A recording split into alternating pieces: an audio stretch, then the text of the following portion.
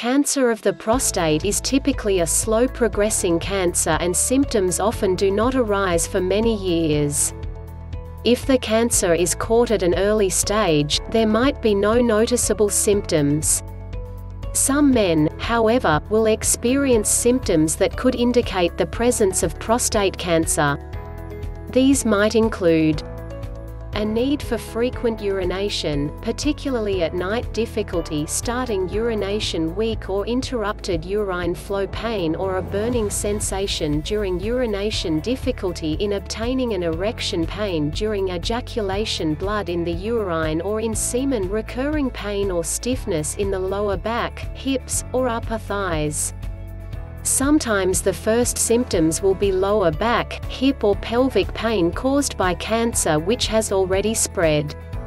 It is important to be aware that the symptoms of both benign enlargement of the prostate gland, i.e. non-cancerous, and malignant tumors, cancer, are similar and might include any of the following symptoms. Difficulty starting urination, frequent urination, particularly at night, pain during urination, blood in the urine. Also, men over 50 years of age often have an enlarged prostate gland due to the non-cancerous condition of benign prostatic hyperplasia (BPH) or hypertrophy. Therefore, if you notice any of the above symptoms, it is important that you see your doctor and have them investigated. But note that most enlargements of the prostate are not due to cancer and can regularly be dealt with quite effectively. Early diagnosis of prostate cancer. Prostate cancer can often be discovered at an early stage by testing the amount of prostate-specific antigen (PSA) in the blood. Prostate cancer can also be detected early by your doctor performing a digital rectal examination (DRE). Since the prostate gland is situated close to the rectum, a doctor can physically detect if there are any cancerous signs in your prostate.